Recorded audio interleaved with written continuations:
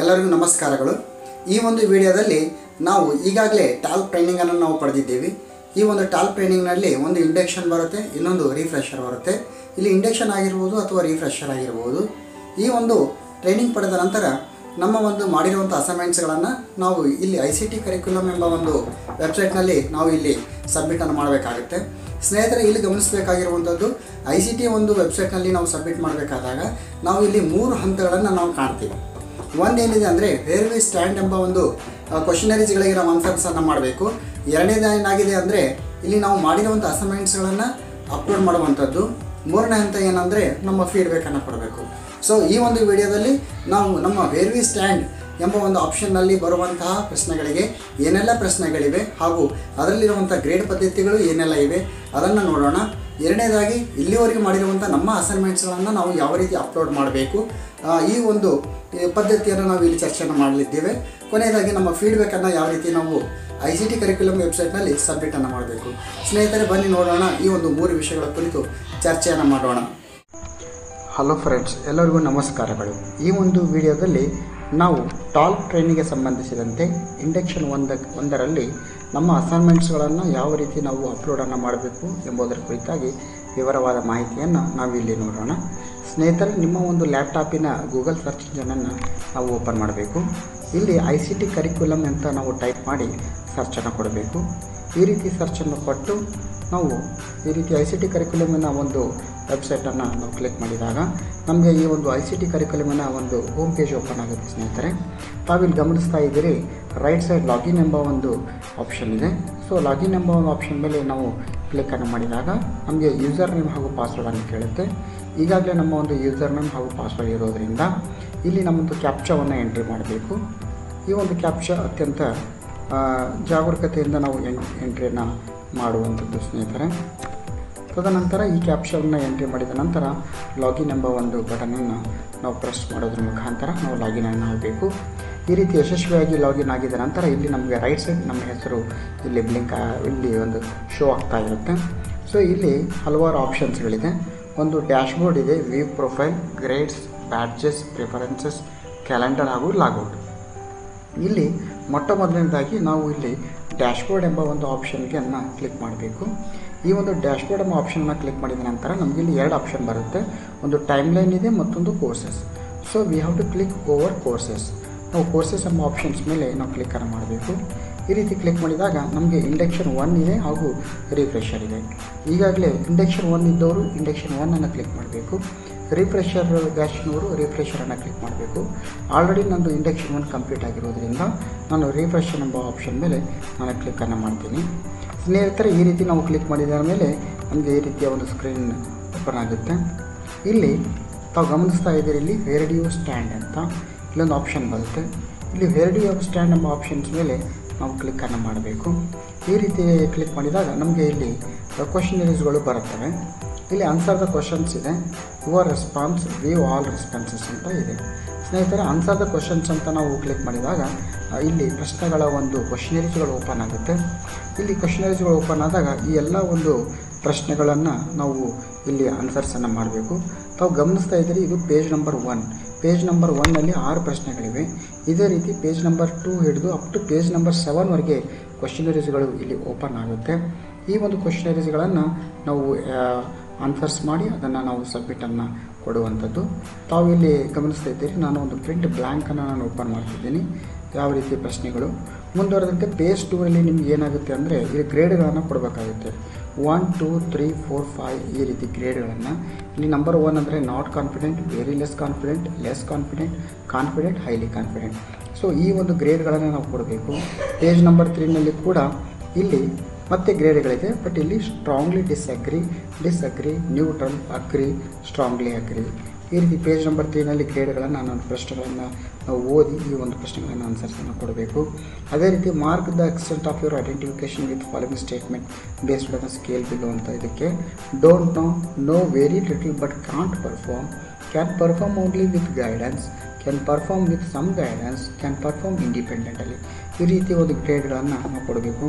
ಮುಂದುವರೆದಂಥ ಸ್ನೇಹಿತರೆ, page number 5ನಲ್ಲಿ mark the extent of your identification with the following statements based on the scale. ಈ ಸ್ಕೇಲ್ನಲ್ಲಿ number 1 ಅಂದಾಗ don't know, 2 ಅಂದಾಗ no very little bit, can't perform. Number 3 can perform only with guidance, can perform with some guidance. 5th one is can perform independently. ಈ ರೀತಿ ನಾವು ಇದು ಗ್ರೇಡ್ಸ್ಗಳನ್ನು ಕೊಡಬೇಕು. Page number 6ನಲ್ಲೂ ಕೂಡ ಈ ಒಂದು ಕ್ವಶನ್ಸ್ಗಳು ಮುಂದುವರಿತದೆ ಸ್ನೇಹಿತರೆ. ಆ ಪೇಜ್ ನಂಬರ್ 7ನಲ್ಲೂ ಕೂಡ ಸೇಮ್ ಗ್ರೇಡ್ಸ್ಗಳನ್ನು ಇದೆ. ಸೊ ಈ ರೀತಿ ಒಂದು ಕ್ವಶನರೀಸ್ಗಳನ್ನು ನಾವು ಇಲ್ಲಿ ಸಬ್ಮಿಟ್ ಮಾಡುವಂಥದ್ದು ಕಡ್ಡಾಯವಾಗಿದೆ, ಒಂದು ಮ್ಯಾಂಡೇಟರಿ ಆಗಿರುವಂಥದ್ದು. ಸೊ ಇದಾದ ನಂತರ ನಾವು ನಮ್ಮ ಒಂದು ಅಸೈನ್ಮೆಂಟ್ಸ್ಗಳನ್ನು ನಾವು ಸಬ್ಮಿಟ್ ಮಾಡಬೇಕು. ತಾವು ಇಲ್ಲಿ ಮತ್ತೆ ರೈಟ್ ಸೈಡಲ್ಲಿ ನೋಡ್ತಾ ಇದ್ದೀರಿ, ಹೆಸರಿದೆ ಸ್ನೇಹಿತರೆ. ಇಲ್ಲಿ ಒಂದು ಗ್ರೇಡ್ಸ್ ಎಂಬ ಒಂದು ಆಪ್ಷನ್ಸನ್ನು ಕ್ಲಿಕ್ ಮಾಡಿದಾಗ ನಮಗೆ ಇಲ್ಲಿ ಇಂಡಕ್ಷನ್ 1 ಮತ್ತು ರಿಫ್ರೆಶ್ 192 ಅಂತ ಬರುತ್ತೆ ಸ್ನೇಹಿತರೆ. ಆಲ್ರೆಡಿ ನಾನು ಇಂಡಕ್ಷನ್ 1 ಕಂಪ್ಲೀಟ್ ಮಾಡಿರೋದ್ರಿಂದ ನಾನು ರಿಫ್ರೆಷರ್ 192 ಅಂತ ನಾನು ಕ್ಲಿಕ್ ಮಾಡ್ತೀನಿ. ಈ ರೀತಿ ನಾವು 192 ಅಂತ ನಾವು ಕ್ಲಿಕ್ ಮಾಡಿದಾಗ ನಮ್ಮ ಒಂದು ಅಸೈನ್ಮೆಂಟ್ಸ್ಗಳ ಒಂದು ಹೆಡ್ಡಿಂಗ್ಸ್ಗಳು ಇಲ್ಲಿ ಓಪನ್ ಆಗುತ್ತೆ. ಅಂದರೆ ಇಲ್ಲಿ ಒಂದು ರಿಫ್ರೆಷರ್ ಅಂತ ನಾನು ಕ್ಲಿಕ್ ಮಾಡಿದಾಗ ನಮ್ಮ ಒಂದು ಈ ಪೋರ್ಟ್ಫೋಲಿಯೋ ಆ್ಯಕ್ಟಿವಿಟೀಸ್ಗಳ ಒಂದು ಲಿಸ್ಟ್ಗಳು ಓಪನ್ ಆಗುತ್ತೆ ಸ್ನೇಹಿತರೆ. ಈ ಒಂದು ನಾವು ಶಾರ್ಟಾಗಿ ಈ ಪೋರ್ಟ್ಫೋಲಿಯೋ ಆ್ಯಕ್ಟಿವಿಟಿಯನ್ನು EPF ಅಂತ ನಾವು ಕರಿತೀವಿ. ಸೊ ಇಲ್ಲಿ ಒಂದು ಈ ಪೋರ್ಟ್ಫೋಲಿಯೋ ಆ್ಯಕ್ಟಿವಿಟಿ 1 ನಾನು ಕ್ಲಿಕ್ ಮಾಡ್ತೀನಿ. ತಾವು ಇಲ್ಲಿ ತಮ್ಮ ಒಂದು ಅಸೈನ್ಮೆಂಟ್ಸ್ಗಳನ್ನು ಸಬ್ಮಿಟ್ ಮಾಡೋದಕ್ಕಿಂತ ಮುಂಚೆ ಅತ್ಯಂತ ಜಾಗರೂಕತೆಯಿಂದ ಈ ಆ್ಯಕ್ಟಿವಿಟಿ ಯಾವುದಕ್ಕೆ ಸಂಬಂಧಿಸಿದೆ ಎಂಬುದನ್ನು ಮತ್ತೊಂದು ಸಲ ನೋಡ್ಕೋಬಹುದು. ಇಲ್ಲಿ ಏನಿದೆ, EPF 1 submit the presentation on any one of the ICT initiatives collaboratively. Prepare a collaborative Google Slides for each topic among yourself and submit the PDF of that presentation. ಈ ಕೆಳಗಡೆ ಕಂಡಿರುವಂಥ ಕೆಲವೊಂದು ಟಾಪಿಕ್ಸ್ ಮೇಲೆ ಗೂಗಲ್ ಸ್ಲೈಡನ್ನು ಕೊಲಾಬರೇಟಿವ್ನಲ್ಲಿ ನಾವು ರೆಡಿಯನ್ನು ಮಾಡಿ ಅದರ PDF ಫಾರ್ಮೆಟನ್ನು ನಾವು submit ಮಾಡಬೇಕಾಗಿದೆ. S. So ಈಗ ಇದನ್ನು ಯಾವ ರೀತಿ ಸಬ್ಮಿಟ್ ಮಾಡಬೇಕು ಸ್ನೇಹಿತರೆ, ಇಲ್ಲಿ ಭಾಳಷ್ಟು ಇಂಪಾರ್ಟೆಂಟ್ ಆಗಿರುವಂಥದ್ದು, ಇಲ್ಲಿ ನಮ್ಮ ಡ್ರೈವನ್ನು ಓಪನ್ ಮಾಡಬೇಕು. ಈಗಾಗಲೇ ನಾವು ಮಾಡಿರುವಂಥ ಅಸೈನ್ಮೆಂಟ್ಸ್ಗಳನ್ನು ನಮ್ಮ ಡ್ರೈವ್ನಲ್ಲಿ ನಾವು ಸ್ಟೋರ್ ಮಾಡಿರ್ತೀವಿ. ತಾವು ಇಲ್ಲಿ ಗಮನಿಸ್ತಾ ಇದ್ದೀರಿ, ಇಲ್ಲಿ ಒಂದು ಡ್ರೈವ್ ಇದೆ. ಈ ಒಂದು ಡ್ರೈವ್ನಲ್ಲಿ ಈ ಒಂದು ರಾಘವೇಂದ್ರ ಟಾಲ್ಪ್ ರಿಫ್ರೆಶ್ ಅಂತ ಒಂದು ಫೋಲ್ಡ್ರನ್ನು ಕ್ರಿಯೇಟ್ ಮಾಡಿದ್ದೀವಿ. ಈ ಒಂದು ಫೋಲ್ಡರ್ ಓಪನ್ ಮಾಡಿದಾಗ ಇಲ್ಲಿದೆ EPF 6 ಫೋಲ್ಡರ್ಸ್ಗಳನ್ನು ನಾವು ಕ್ರಿಯೇಟ್ ಮಾಡಿ ನಮ್ಮ ಅಸೈನ್ಮೆಂಟ್ಸ್ ವರ್ಕ್ಗಳನ್ನು ನಾವು ಸ್ಟೋರ್ ಮಾಡಿದ್ದೀವಿ ಸ್ನೇಹಿತರೆ. ಇಲ್ಲಿ EPF 1 ಇದೆ. So S, here is our work. ಇಲ್ಲಿ ಈ ಒಂದು EPF ಮೇಲೆ ನಾವು ಕ್ಲಿಕ್ಕನ್ನು ಮಾಡಿ ರೈಟ್ ಬಟನ್ ಮೇಲೆ ನಾವು ಕ್ಲಿಕ್ ಮಾಡಬೇಕು, ಮೌಸಿನ ಒಂದು ರೈಟ್ ಬಟನ್. ಇಲ್ಲಿ 3ನೇ ಆಪ್ಷನ್ ಇದೆ, ಗೆಟ್ ಶೇರೇಬಲ್ ಲಿಂಕ್ ಅಂತ. ಇಲ್ಲಿ ಗೆಟ್ ಶೇರೇಬಲ್ ಲಿಂಕ್ ಅಂತ ನಾವು ಕ್ಲಿಕ್ ಮಾಡಿದಾಗ ಲಿಂಕ್ ಕಾಪಿ ಆಗುತ್ತೆ. ಈ ರೀತಿ ಕಾಪಿ ಆದ ನಂತರ ಸ್ನೇಹಿತರೆ, ಲಿಂಕನ್ನು ಕಾಪಿ ಆದ ನಂತರ ಇಲ್ಲಿ ನಮ್ಮ ಕರಿಕ್ಯುಲರ್ ಫಾರ್ ICT ಎಂಬ ಒಂದು ಹೋಮ್ ಪೇಜನ್ನು ಓಪನ್ ಮಾಡಿರಬೇಕು. ಈಗಾಗಲೇ ಆ ಒಂದು EPF ಅನ್ನು ನಾವು ಓಪನ್ ಮಾಡಿದ್ದೀವಿ. ಇಲ್ಲಿ ಸಬ್ಮಿಷನ್ ಸ್ಟೇಟಸ್ ಇದೆ, no attempt not graded. So ಈ ಒಂದು ಮಾಹಿತಿಯ ಅಂತ್ಯದಲ್ಲಿ ಆ್ಯಡ್ ಸಬ್ಮಿಷನ್ ಎಂಬ ಒಂದು ಬಟನ್ ಇದೆ. ನಾವು ಇಲ್ಲಿ ಆ್ಯಡ್ ಸಬ್ಮಿಷನ್ ಎಂಬ ಬಟನ್ ಮೇಲೆ ನಾವು ಕ್ಲಿಕ್ಕನ್ನು ಮಾಡಬೇಕು ಸ್ನೇಹಿತರೆ. ಈ ರೀತಿ ನಾವು ಕ್ಲಿಕ್ ಮಾಡಿದಾಗ ನಮಗೆ ಈ ರೀತಿಯ ಆನ್ಲೈನ್ ಟೆಕ್ಸ್ಟ್ ಎಂಬ ಒಂದು ಬಾಕ್ಸ್ ಓಪನ್ ಆಗುತ್ತೆ. ತಾವು ಗಮನಿಸ್ತಾ ಇದ್ದೀರಿ, ಈ ಒಂದು ಆನ್ಲೈನ್ ಟೆಕ್ಸ್ಟ್ ಬಾಕ್ಸ್ನಲ್ಲಿ ಲಿಂಕ್ ಎಂಬ ಒಂದು ಆಪ್ಷನ್ ಇದೆ. ಈ ಲಿಂಕ್ ಎಂಬ ಆಪ್ಷನ್ ಮೇಲೆ ನಾವು ಕ್ಲಿಕ್ ಮಾಡಿದಾಗ ನಮಗೆ ಕ್ರಿಯೇಟ್ ಲಿಂಕ್ ಎಂಬ ಒಂದು ಬಾಕ್ಸ್ ಓಪನ್ ಆಗುತ್ತೆ ಸ್ನೇಹಿತರೆ.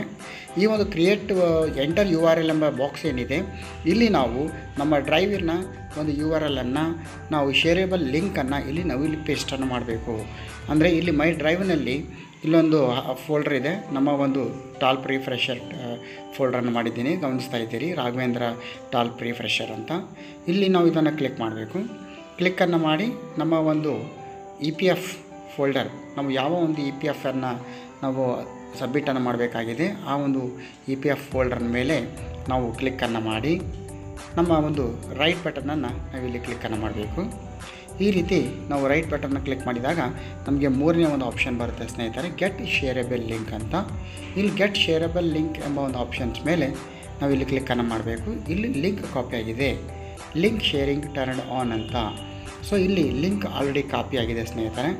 ಈಗ ನಾವು ನೇರವಾಗಿ ನಮ್ಮ ಅಸೈನ್ಮೆಂಟ್ ಪೇಜಿಗೆ ಓಪನ್ ಮಾಡಿ ಎಂಟರ್ URL ಎಂಬ ಬಾಕ್ಸ್ ಇದೆಯಲ್ಲ, ಈ ಬಾಕ್ಸ್ ಮೇಲೆ ಲೆಫ್ಟ್ ಕ್ಲಿಕ್ಕನ್ನು ಮಾಡಿ ಪೇಸ್ಟ್ ಅಂತ ಮಾಡಬೇಕು ನಾವು. ಈ ರೀತಿ ಪೇಸ್ಟ್ ಮಾಡಿದ ನಂತರ ನಾವು ಗಮನಿಸ್ತಾ ಇದ್ದೀರಿ, ಕ್ರಿಯೇಟ್ ಲಿಂಕ್ ಎಂಬ ಒಂದು ಆಪ್ಷನ್ ಇದೆ. ಈ ಒಂದು ಬಟನ್ ಮೇಲೆ ನಾವು ಕ್ಲಿಕ್ಕನ್ನು ಮಾಡಬೇಕು. ಈ ರೀತಿ ಕ್ಲಿಕ್ ಮಾಡಿದಾಗ ಎಲ್ಲೋ ಬ್ಯಾಕ್ಗ್ರೌಂಡ್ ಇರುವಂತಹ ಲಿಂಕ್ ಈ ಒಂದು ಬಾಕ್ಸ್ನಲ್ಲಿ ಡಿಸ್ಪ್ಲೇ ಆಗುತ್ತೆ.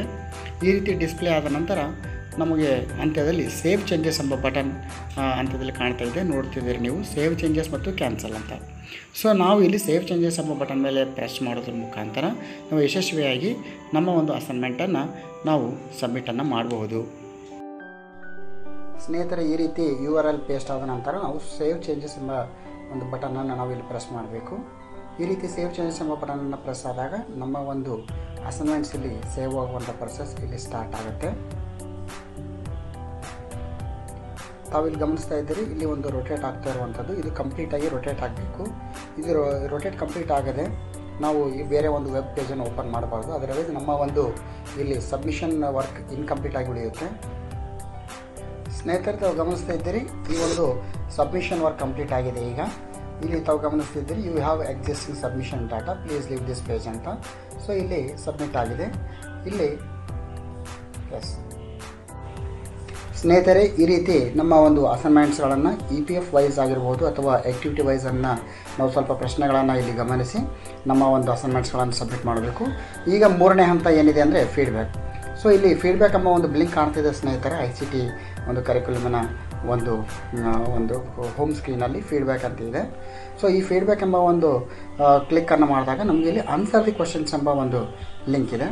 ಸೊ ಇಲ್ಲಿ ನಾವು ಆನ್ಸರ್ ದಿ ಕ್ವಶನ್ಸ್ ಎಂಬ ಒಂದು ಲಿಂಕನ್ನು ನಾವು ಇಲ್ಲಿ ಕ್ಲಿಕ್ ಮಾಡಬೇಕು. ಈ ರೀತಿ ಕ್ಲಿಕ್ ಮಾಡಿದಾಗ ಇಲ್ಲಿ ಯುವರ್ ಮೇಲ್ ID ಅಂತ ಇದೆ ಆ್ಯಂಡ್ ಫೀಡ್ಬ್ಯಾಕ್.